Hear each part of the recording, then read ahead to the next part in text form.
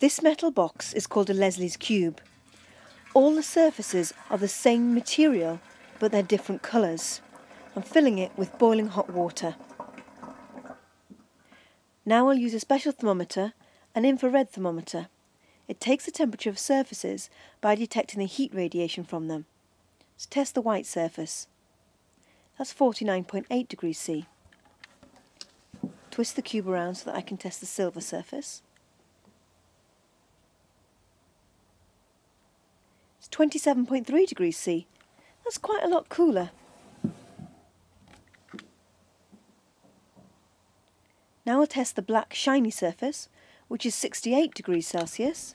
And finally, I'll test the matte black surface. See if that's different as well. 66.3 degrees.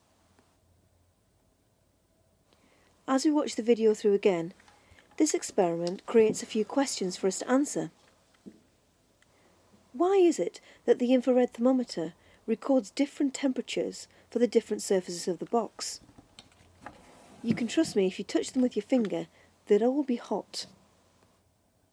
Why is it that the measurement of the temperature for the silver surface is significantly cooler than for the black surfaces?